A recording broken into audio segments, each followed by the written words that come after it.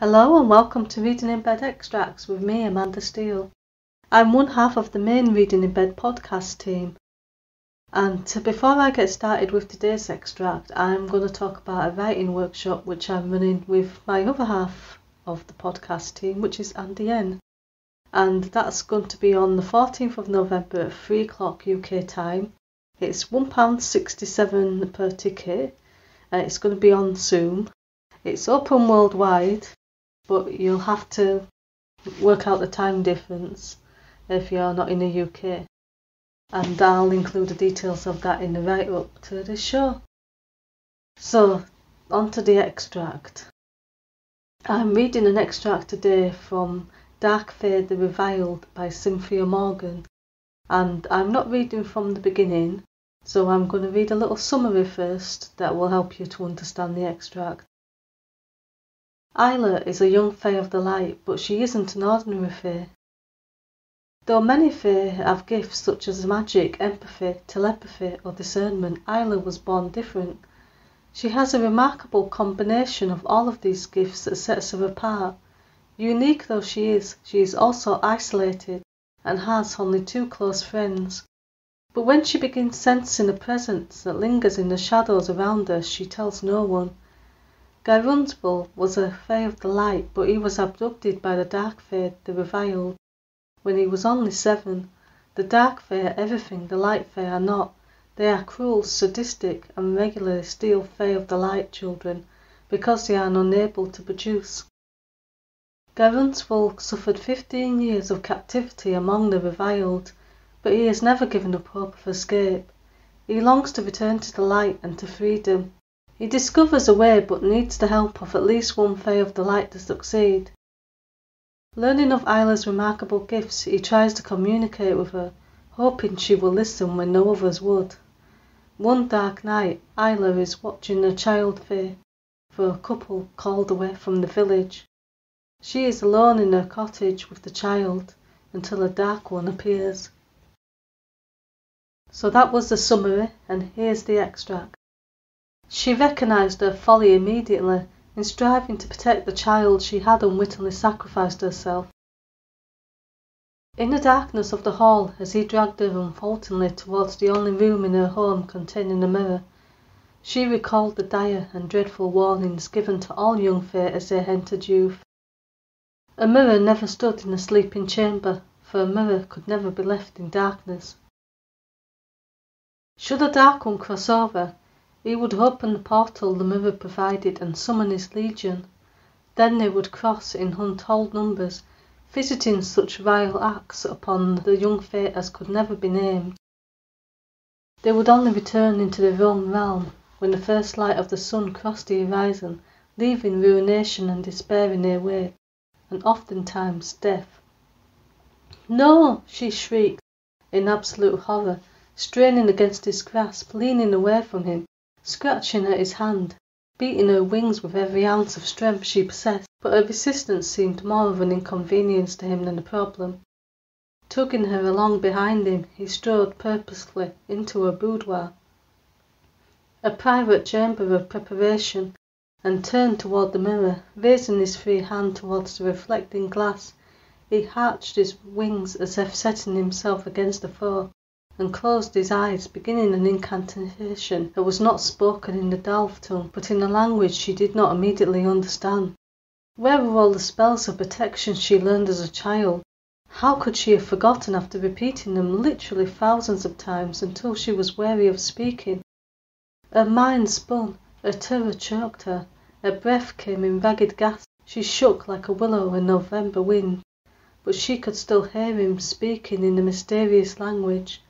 And in spite of her fear, she could not prevent the shed of curiosity that made her pause and glance up at him.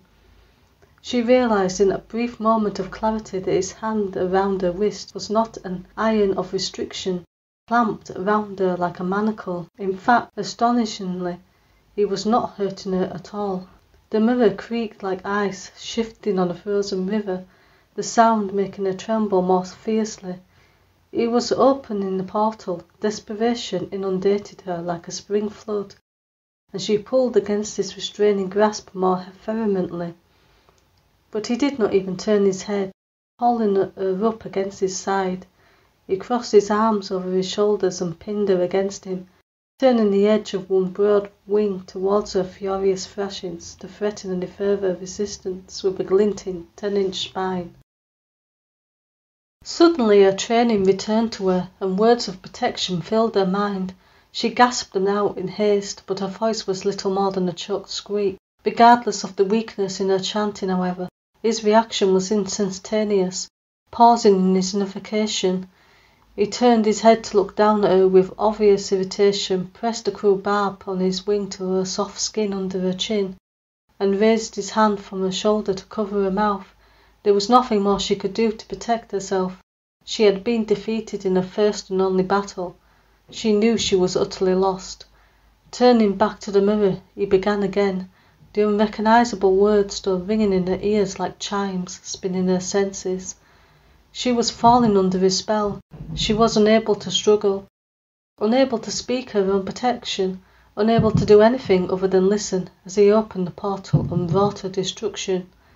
Yet, even in her panic-stricken state, she could not prevent her overly inquisitive mind from lucidly noting that his hand, pressed over her mouth, was not hurting her. He did not bruise her lips under the ferocity of his contact. He did not wrench her head backward with cruel disregard. He did not restrict her breathing. He was simply thwarting her ability to speak. Why was he being so shockingly careful about not hurting her? Why had he permitted her to protect Vosrin with delight as well as spell? Why had he pulled the nursery door closed quietly behind, proceeding to drag her down the hallway towards the mirror? She could not comprehend his entirely incongruous behaviour. Moreover, she had always been told the Reviled were cold-blooded, heartless creatures, that the touch of a dark fae was icy as death itself. Yet, pressed up against him as she was, his surprising warmth was undeniable. The mirror creaked more loudly, drawing her back to the horror of her present situation. With these calamitous musings confusing her thoughts, she strained to see around his vast pinions and broad shoulders to watch the mirror with morbid curiosity. Tiny shards like crystalline ice were stretching across the reflective pane, each splinter a minuscule prism that reflected any spark of light in the room.